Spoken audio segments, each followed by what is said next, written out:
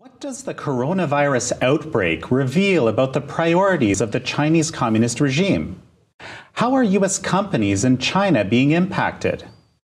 And how does all of this intersect with the Chinese regime's extensive influence operations in the U.S.? This is American Thought Leaders, and I'm Jekielek. In this episode, we'll sit down with political commentator and China analyst Gordon Chang, author of The Coming Collapse of China. You can see him on his Twitter handle at Gordon G. Chang. Gordon Chang, such a pleasure to have you back on American Thought Leaders. Thank you, Jan. So, of course, big topic of the day is coronavirus. And actually, there's been a lot of, debate or discussion in the last few days about the origins of the coronavirus. As you know, Senator Tom Cotton has weighed in, and there's been a lot of discussion around what he said. Why don't you give us your take? We don't know the origins of the coronavirus, and we're not going to know for quite some time, Jan, because the Beijing government is preventing everyone from finding out. So, for instance, the CDC, the Centers for Disease Control and Prevention, they're not allowed into China. Also, the World Health Organization, they do have a team there now, but they're going to peripheral areas in China. They're not going to any place in Hubei province, the center of the outbreak. They're not going to Wuhan, the epicenter. And so, anything right now, I think, is open. When Senator Cotton says, we don't know, that's absolutely right. And that means when you don't know, you can't rule out. You can't rule out, for instance, that this was a release from the Wuhan Institute of Virology, that P4 biosafety lab. So, right now, I think Senator Cotton is absolutely right about this. So, in general, there's also been a lot of discussion about the response of the Chinese Communist government, Chinese Communist regime to all of this, and especially around, the priorities it has. And I know you've had a lot to say about that. Give us an outline, please. Well, the time frame is really very damning. We know that the first patient was diagnosed somewhere around December 8th, maybe earlier. There have been a few indications in the last couple of days it might be earlier than that December 8th date. The first public announcement from Beijing was December 31st. It was low key.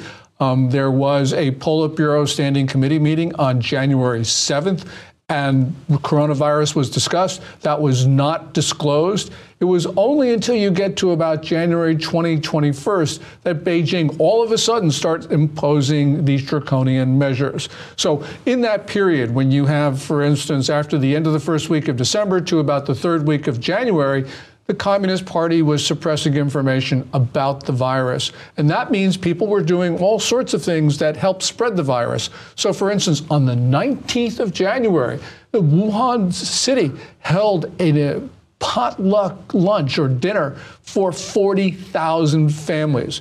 If you're thinking about designing an event that could spread a disease, that's exactly what you would be doing. So this is really the issue here about the Communist Party.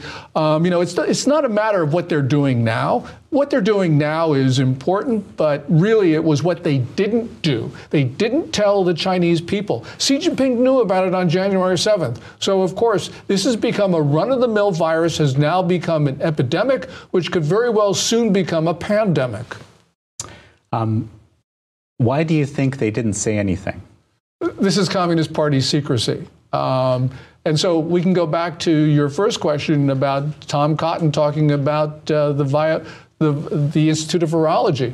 There is, a lot of people are saying it came from there. Now, we don't know that, of course, but we do know that The Lancet, which is the authoritative British journal, said many of the initial cases have nothing to do with that seafood market that everyone points the finger at. Well, if this didn't come from the seafood market, it might have come from that P4 lab, which is only 20 miles away.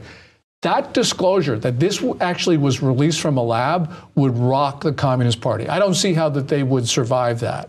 It doesn't necessarily mean, though, it's a bioweapon or something like that. And you have this idiot Rutgers professor who is saying in response to Cotton, oh, I see no evidence that this was engineered.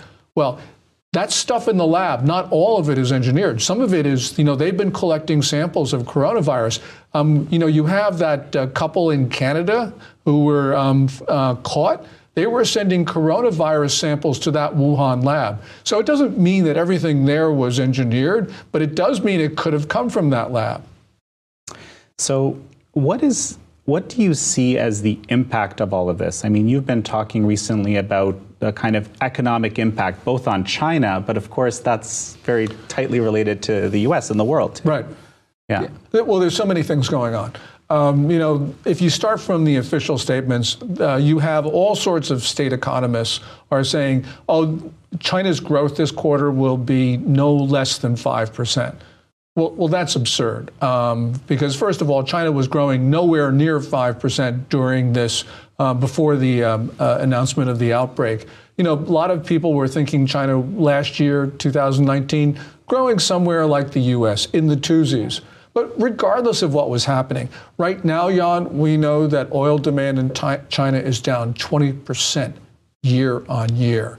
That's a big indication that China is in the red. I don't see how it could be growing at all. Some people saying negative 6%, who knows? But that's, I think, pretty close to where it is. You have all of these big events being canceled. Foreigners supposed to have come in for China for conferences. Those have been canceled. The Canton Fair, which is the premier trade show, that was scheduled for April. That's been canceled.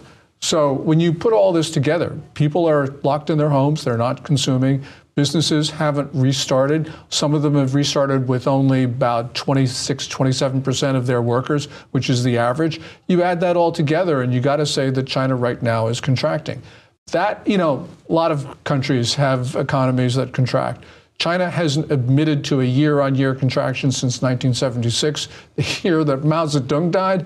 And also, now you got a communist party. One of the primary bases of legitimacy is the continual delivery of prosperity. Here you have no prosperity. So this is a regime-shaking event. So, we know that, for example, Apple stock has taken a hit. And I think I recall that Peter Navarro even was saying, well, Apple is uniquely exposed or more exposed than others. Well, it's uniquely exposed because it's got so much of its manufacturing in China. Also, it has a management team that is, I think, oblivious. Just think of this, Sean. Last month, January, Apple issued its revenue forecast for this current quarter. Then, you have Monday of this week, you have Apple saying, oh, we're going to miss our revenue targets. We're not going to have products available. Well, couldn't they have seen that in January? I mean, people around the world were talking about what was then called Wuhan pneumonia. If Apple didn't see it, then, its management team is incompetent. I mean, because everybody, or a lot of other people saw it. So, yes, Apple is uniquely centered on China. And unfortunately, it has people who just don't understand what's going on in the country where they're supposed to have all their center of interest. Well, when we were speaking offline a little earlier, you also mentioned that somehow Wall Street is oblivious to this reality. I think Wall Street in general understands coronavirus, understands it can have an effect. So, you go back 2 Fridays or so, coronavirus knocked 600 points off the Dow, at least intraday. And there have been a couple of other sessions where people have identified coronavirus as being a factor. But, all in all, I don't think that they understand the significance of this because I think they're still buying into the notion that China will grow 5%. Xi Jinping on February 3 just came out and said, look, we're going to meet our growth targets for the year, which is just absolutely stunning. People on Wall Street buy this stuff because that's what they want to hear. But, it's not just a question of what's going to happen to China. Second largest economy in the world, is essentially moribund right now. Wall Street doesn't get that. But the problem, of course, is that so many companies manufacture in China, and that is going to have effect. And it's not just on Apple, it's on other companies as well. So anything that is made in China or anything that is made from components that are made in China could very well start disappearing from store shelves or wherever. Largely because, you have container ships are either avoiding Chinese ports or they're loading up only at 10% of their normal load. And that's a real indication we're not going to have stuff from China. So I think that this is quite serious. One other point on this, and that is Xi Jinping is decided China should go back to work. That was this February 3 speech. So, what they're doing is they're forcing the country back into work mode, but the virus is not solved. It hasn't gone away yet. So what they can do is they can ramp up things and make it look pretty good for a little while. But the problem here, Jan, is that by putting workers back to work prematurely, they're spreading the virus. The epidemic will come back in force. It's just, sorry, one other point. Sure. This illustrates this, and that is that you go back 2 or 3 days, Global Times, controlled by the Communist Party, runs a story saying its time is ripe for workers to go back to work. Within hours, it issues a story with a headline, "Time is not ripe for the 2 sessions in Beijing," which were scheduled for the first week of March, the National People's Congress and the consultative body. Premier events in the life of the party, not going to happen. So, we can see what's going on here. So, you've kind of getting into the internal workings in China a little bit. And so there's, on one side, you've kind of described the secrecy, culture of secrecy. And so what is your take on what's actually happening internally? It is worse than the numbers suggest. So, for instance, today, China is admitting to 2,004 deaths. And that's got to be many, many multiples of that. They're admitting to 74,200 or so infections, many, many times multiple of that as well.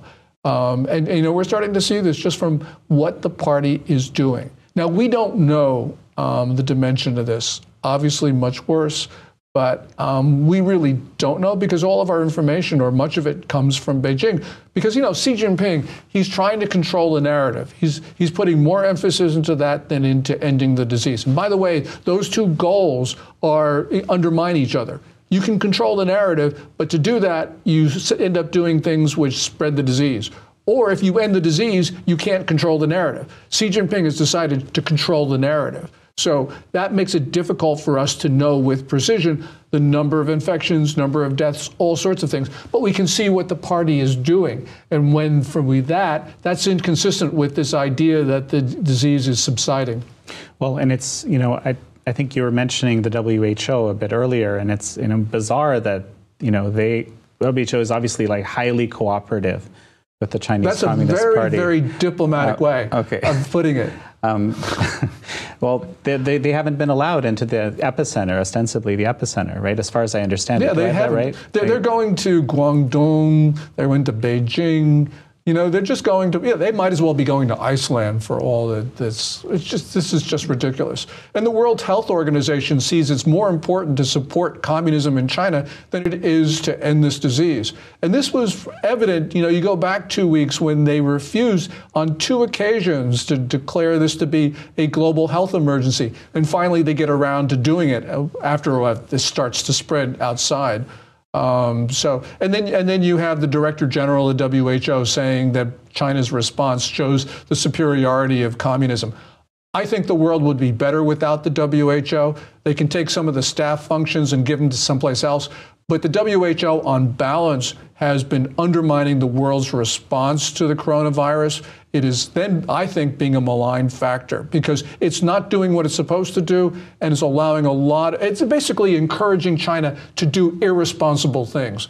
And so that's really wrong. I think the WHO Director General should resign. I think the organization should just disband, send the staff functions, the technical stuff to other places. But really, this is creating a very bad situation, not just for the Chinese people, but for people outside. I tried to put myself into the head of someone that might be, running the WHO. Presumably, you don't want to go there. You do not want to go there. But how do you, with a regime like this, that basically, let's say functions the way it does that we know, but presumably you need to have access. If you're going to be the WHO, how could you function without access to 1.34 billion people? Right. I mean, I'm not necessarily taking the side, but how are they? You said that they're behaving irresponsibly, encouraging Beijing to behave irresponsibly. How is that? Well, just to go to your other point. Yeah. They don't have access to this. Mm-hmm. Yes, they're in country finally. well after the outbreak was known, and they're cooling their heels in places which are not important for the investigation of the virus. Right. So they might as well not be there. They don't have access. And, and I can understand what you're saying, that, if you're the Director General of the WHO, or if you're the President of the United States, you can't go and maybe criticize Xi Jinping, because that's the way people think. Because you need to get their cooperation. But the problem is, with the statements that we have heard from the WHO, from the White House, I think that they mislead people in the world into thinking that China is actually handling this when it's not. And Xi Jinping hears this and he says, oh, everyone's afraid of me. I can do what I want, no matter how irresponsible or dangerous it is. So that's why I think that the WHO, on balance, has been a negative factor. It has helped China take positions that ultimately end up in spreading the virus. And we see it now. There are 1,000 infections outside of China. I'm not saying that there would have been no infections if the WHO had been moving faster, had been more responsible, but maybe they wouldn't have been so many, because you got to remember that a lot of people left China while the WHO was dithering on the sidelines, right, and getting countries not to move as fast as they could have. So this is a political problem. It's a Beijing political problem, and it's a problem in multilateral organizations. To your point, from what I understand, while this wasn't disclosed, 7 million people actually, before there was a lockdown on Wuhan, 7 million people went traveling. So it's hard to imagine how the infection wouldn't spread with 7 million people traveling. To your point. So do you think that, let's say this isn't working for the CCP very well right now, right? And I think that the evidence shows that. Right. Do you think they can change to become effective? No. Communists are communists. That's an unfashionable view. But remember, you look at their response to SARS and you look at the response now, it's not materially different. If it's different at all, it's because China now has social media, which has forced the Communist Party into maybe being a little bit more open. Remember, they were open for 4 or 5 days in like the third week of January. Right. So the party has not changed. It is trying to control the narrative. It is placing that much higher emphasis than it is on ending the disease. We're seeing Xi Jinping, especially in the last couple of weeks, spend much more effort on suppressing information. They've gone back to that.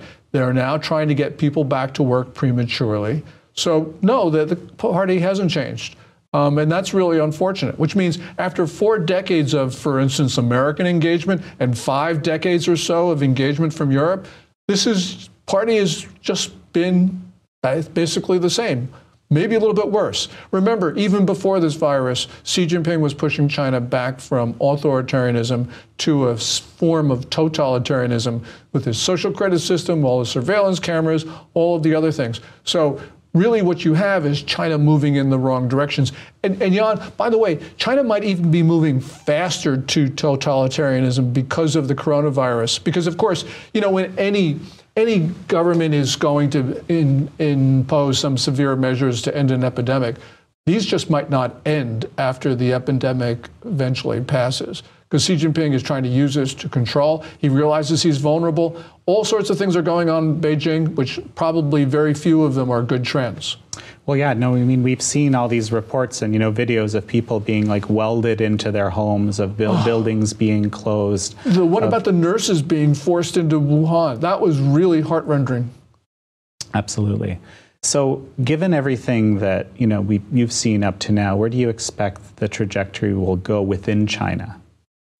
Because we don't know about the coronavirus, we don't know how long it'll last. Most people assume that you get to about June, July, this thing just heats up and disappears. But we don't know. We know that this coronavirus is very different. SARS had every SARS infected person infected maybe 2 others or something like this. This one is in the 5s or 6s, some virologists say. So this is a very different type of virus. We haven't seen anything like this before. And when, virologists call this a novel, they're not kidding. So let's assume that it's like every other virus, disappears in the summertime. I think the Chinese economy is not flat for 2 quarters, especially the first quarter. And as I said, Xi Jinping forcing people back to work, he can sort of revive the economy, but he does it at a bigger cost in the second quarter, third quarter. This thing reverberates into the U.S. end of second quarter, especially the third quarter, as we're not getting products from China. Remember, 80% or even more of our antibiotics come from China. So we're going to see some really severe shortages in this country that are going to affect people in direct and tangible ways. You can't rule anything out because this is such a regime-shaking event. After the February 7th death of the Wuhan whistleblower, Dr. Li Wenliang, yes. You had people in China, they weren't just angry, they were, let's get rid of this regime angry. People were talking about what the hashtag in China was, I want freedom of speech. They started singing, Do You Hear the People Sing? That politically impactful song from Les Miserables. This has sort of gotten people to think that the form of their government has contributed or even caused their misery. And you got to remember, go back to what Tom Cotton said. People in China are saying, this is crazy stuff, but people in China are saying that the opponents of Xi Jinping at the lab deliberately released an engineered virus to get rid of Xi Jinping. Now, that's crazy stuff. But it doesn't matter whether it's crazy or not. What matters is that some people in China actually believe that, and that has political consequences. So you start looking at this. This is why this lab issue is so important, because it's not just a question of where did this thing come from. It's a question of what happens to the political system, because people do actually believe theories of various degrees of craziness about this coronavirus. And that means Beijing is going to have a very difficult time maintaining legitimacy. Remember, once people stop, once this thing recedes, whether that's June, July, or, 5 years from now, the point is, well, it won't be 5 years, but whenever it recedes, people are going to stop worrying about their life, and they're going to start the recriminations. That's when the political system is going to be shaken. So I think that you're going to look at a June, July, August timeframe where there's going to be a lot of discussion about where China goes. And Xi Jinping is not going to like a lot of this. Remember, you've got a number of pretty senior academics who are saying Xi Jinping is not that smart, quote unquote, and should resign. The Tsinghua University law professor who said that 2 weeks ago, Zhu Zhangren. This just shows people are no longer afraid. And when people are no longer afraid, when they feel the safety in numbers, anything, Jan, can happen. Because this was kind of the unspoken pact, right? Stability for a degree of for repression. But if the stability is gone, then the prosperity is gone. Well, people say that, and I can sort of see the basis for that, but really it's like the Communist Party just forced people to not express themselves in the way that they felt. So it was not so much like a bargain, it was more or less like you have no choice. And that's, of course, that's the way people aren't going to stand up and say, this is how I feel in the middle of Tiananmen Square or whatever. But when people lose their fear, and people lose fear for a lot of reasons. We had that video of that woman in the room in Wuhan, 367,000 views yesterday, where she calls for the end of the Communist Party. Right. She calls for the independence of various parts of China, which is really just striking. But she is angry. And the reason why that's impactful is not that one woman is going to be able to bring down Xi Jinping, at least today or yesterday. But it's very well at a point where a lot of people say, yeah, that's how I feel. I'm not putting up with it anymore, especially because the economy is falling apart and these communist idiots are mismanaging my China. So, of course, the Chinese Communist Party is trying to, clamp down on all this type of expression. But it just, my take is that there's just so much of it now that it's just getting through. There's no way to completely... And even if it doesn't happen in June or July, this is Chernobyl, April 1986. You have the Chernobyl incident. And what's important is not that a reactor blew up in in the Ukraine, what's important was the secrecy and the cover-up, and sort of within 5 years, the Soviet Union is gone. So it could take some time, but I think that, we've had a number of these events recently, and coronavirus is only the one that's on our mind at this moment. Right. But what it says is that there's a consensus forming. People are still afraid, but at some point, I think that they won't. Remember, look at the economy. This is an economy that's contracting. Xi Jinping can say, oh, we're growing at 6%. That just creates derision and ridicule. And once you start that adds to the sort of like, I don't want these people around anymore. To the point of trying to maintain secrecy at any cost, just I think today or yesterday, the CCP basically expelled 3 Wall Street Journal journalists because ostensibly of an article I think it was titled "The Sick Man of Asia," basically. But of course, these journalists had nothing to do with that particular article. Now, there's a bit of an irony here to me too, because I checked, and the Wall Street Journal still carries this paid propaganda from the Chinese Communist Party, the China Watch column in its pages. But this is the first time since '98, from what I've read from the Foreign Correspondents Association. That someone's been actually expelled. Typically, they just let their visas run out and they don't renew them. But what do you make of this? This is important for one reason. Expelling the 3 journalists makes no sense for Beijing. When governments do things that make no sense, you have to ask what the devil is going on. And I think what you have is a political system at the top which is lashing out and doing things that are only going to hurt it. China needs the cooperation of the world right now. So what is it doing? It's making it difficult for the United States to cooperate with China.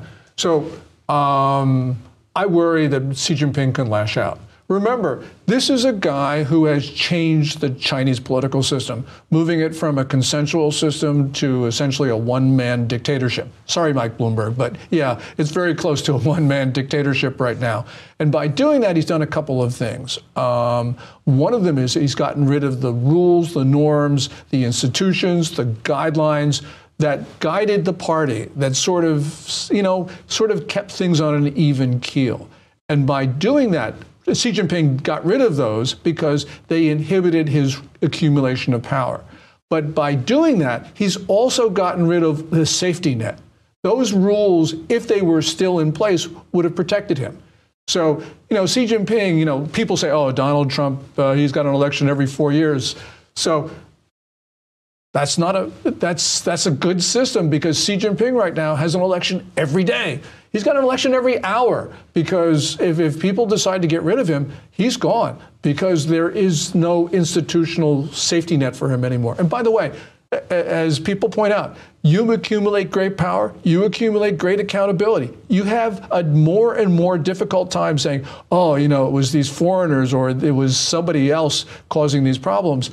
So I think that what you essentially got right now is a desperate strongman at the center of the Chinese political system right now, who is flailing about, who worried about being alive tomorrow, and he can do anything. Because if he's dead, it doesn't matter that he kills a lot of other people, including Americans. Because if you're dead anyway, you might as well roll the dice, because that way you have a chance of actually surviving. So, in these other kind of power structures, within like the Politburo and so forth, and probably aren't very happy with him at the moment.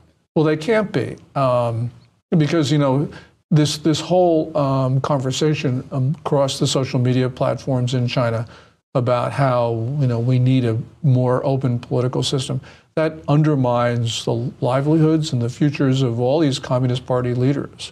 So, it's just sort of like it's been one debacle after another. If you've got great power and you have China in 2017 or 2018, whatever, and things are going China's way, that's really great if you're Xi Jinping. But you hit 2019 before the coronavirus epidemic hits, and things are going badly for China across the board, and then you got this coronavirus mess. It really indicates that Xi Jinping right now, he's got to be in trouble. Now, he is trying to accumulate more power because he thinks apparently by doing that, he can prevent dissent within Communist Party ranks. Maybe he can do it, I don't know. But it's probably unlikely because eventually people are going to say, as they did to Mao Zedong when his policies created debacles, that, you know, they got to strip him of some power, they got to put him in the background, they got to kill him, who knows? So this is a situation where we have to continue and place actually more emphasis on deterring Xi Jinping from doing bad things. So these statements that, you know, from various capitals, from the WHO, oh, you're doing a great job, comrade, you know, that needs to end because we need to start sending messages in private and in public that we are going to deter China from dangerous, aggressive, hostile behavior, which I think is now going from the point of being not very likely to we better worry about this. So, you know, it's interesting that you say that because, I mean, of course, 2019 and maybe even a few years before that, sort of the way that a lot of people have handled China, especially the U.S. government, has changed quite a bit. You know, I'm thinking as we are seeing these journalists expelled for the first time in 8 years from China, we're also seeing the 5 major CCP propaganda organs. They call themselves news organizations like the China Daily and Xinhua, the Xinhua News Agency, you know, officially the propaganda arm of the Communist Party, being called out as the propaganda arm of the Chinese Communist Party. That, you know, wouldn't have happened a year ago. Or I mean, I've never seen anything like that in the many years I've been kind of watching. I don't know what you're. Yeah, take a look at. Let's just go back to December of last year. You know, the thing that we were talking about, Hong Kong, which has now been sort of knocked off the front pages. You know, a lot of people were saying to President Trump, "Oh, you can't sign those 2 Hong Kong bills that cleared Congress because if you do that, you'll anger China." And you anger China, they won't give you a trade deal. That was what all the smart people in the U.S. were saying. Well, you know, the problem was that the Chinese heard that too, and they were saying, "Oh, this is good. You know, all we have to do is say, you know, to propagate this line further, and you know, Trump's not going to do anything bad to us." Well, Trump said no. He signed the 2 bills in December, and what happened? Well, the Chinese signed the trade deal anyway on January 15th. So, you know, you've got a sort of a new attitude in Washington that is more like, well, we can take these guys on because they're not so great. And by the way, there's an anger in this country about that January 15th signing in the East Room of the White House. The Chinese knew about the coronavirus epidemic, and yet they sent this big trade delegation, put them in the same room with, you know, a good portion of the U.S. leadership, putting them in the possible infection. And by the way, this was not just the U.S. The Chinese sent this delegation to Davos. So at about the same time, the Chinese knew about the outbreak. And yet they did this. It was grossly irresponsible. They exposed all sorts of people to the coronavirus. And it's now starting, people in the U.S. are starting to say, hey, this was really bad. So I think you're going to see a much different posture towards Beijing. You know, it's sort of like, we're going to no longer say, oh, we can't afford to irritate the Chinese. We can't sign these Hong Kong bills. We got to do everything possible to make them happy. People are starting to see that way of thinking is absolutely 100% wrong. You know, and to your point, you know, I was watching the Munich Security Conference, you know, and some of our reporting around there, and it's really, it's been unusual. I know you have something to say, so I'm going to get you to talk to me in a moment. I'll restrain myself. No, but there are actually some very significant things. For example, I understand that Nathan Law spoke, who's, you know, the founder of the opposition party, one of the big opposition parties in Hong Kong. I don't think that anything like that ever happened before. Mark Zuckerberg was there speaking and said some very harsh words about freedom of speech vis-a-vis China and how we That's don't after want... sucking up to Xi Jinping. Yeah. Right. Well, I mean a year ago. To his credit, it's a big change of popularity. I mean, 180 as far as I can tell.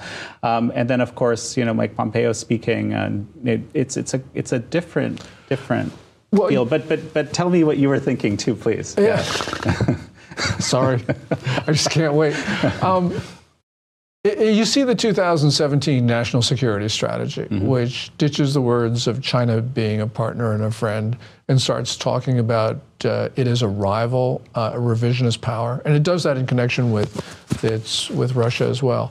And then, which is really striking, in October of last year, you have both Secretary of State Pompeo and Vice President Mike Pence give speeches on China, which are very different in tone than you've ever heard from a U.S. official. At least you have to go back to the Eisenhower administration and to Dulles to hear things that are similar. And what Pompeo said during his speech, which was the Hudson Institute, he said, look, I'm going to give a series of speeches that are going to define American policy toward China. And you have to start to think, this is sort of like our version of the 1946 long telegram and the 1947 X article, both from George Kennan, the State Department, that really changed the paradigm of our thinking about the Soviet Union.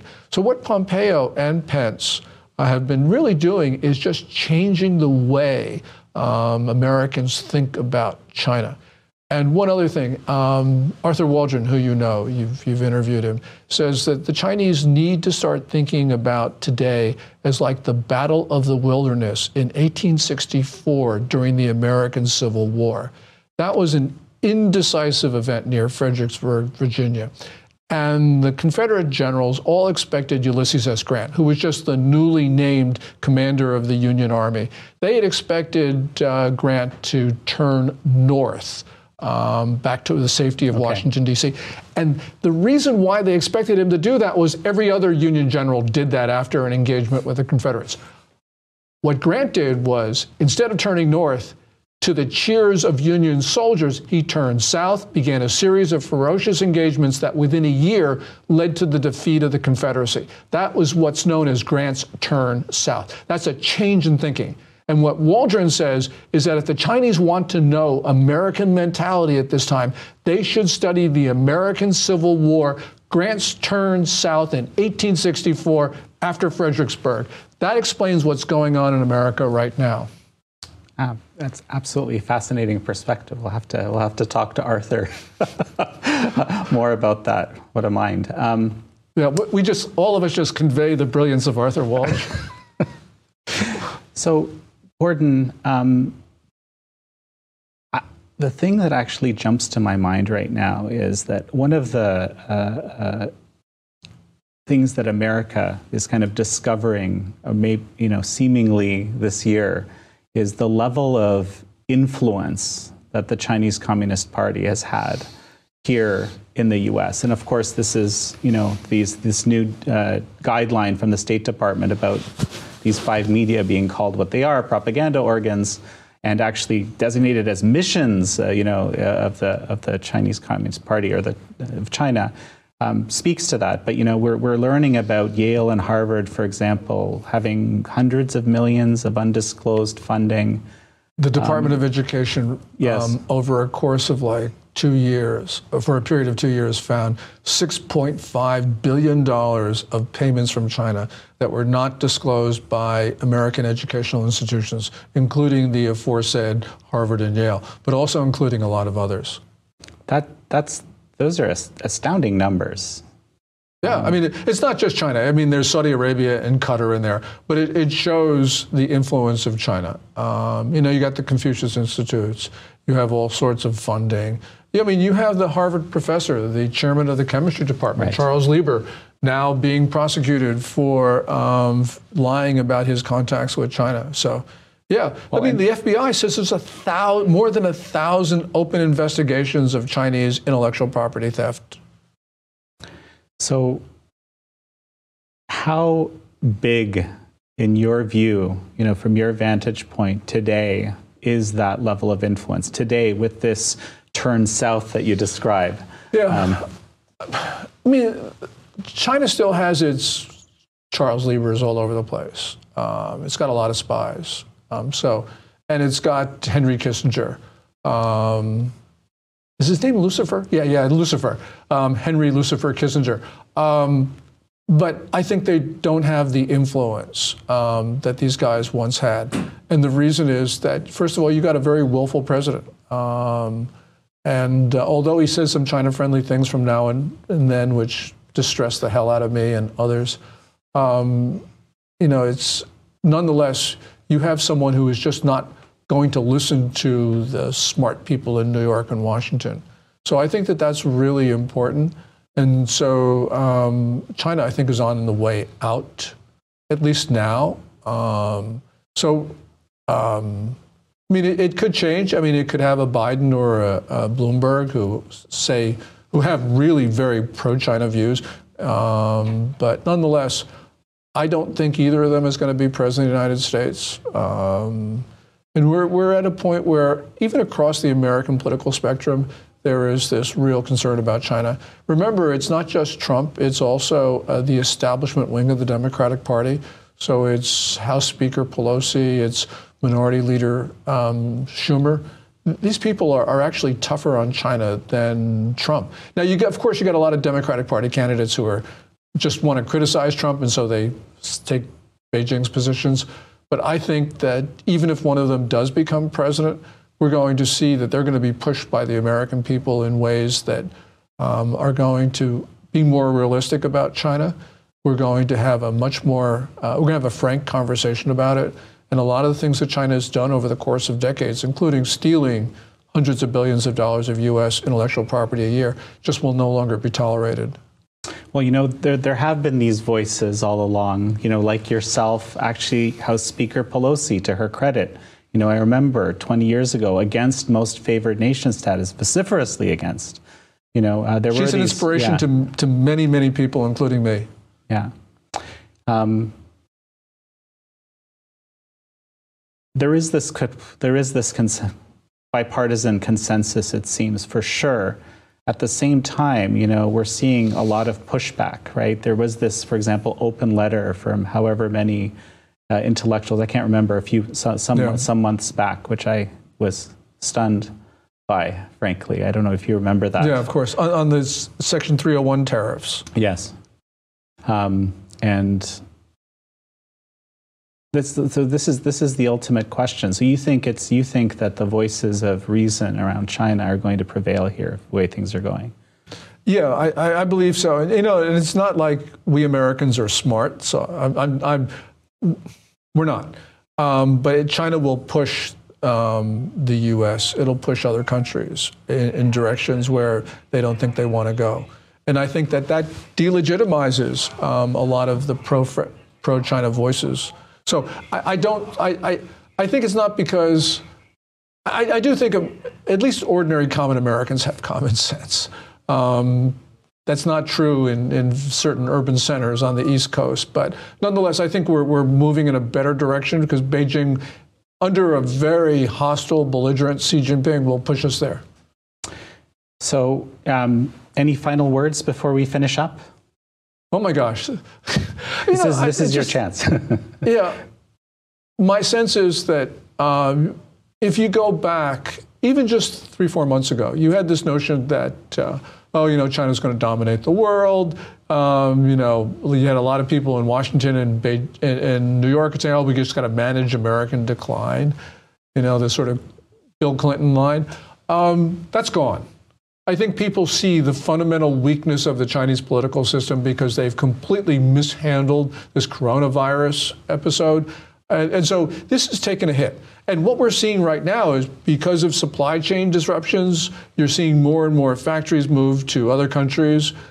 So there's going to be this emphasis on proximity manufacturing. All of these trends are going to undermine the ability of Xi Jinping and the Communist Party to maintain itself.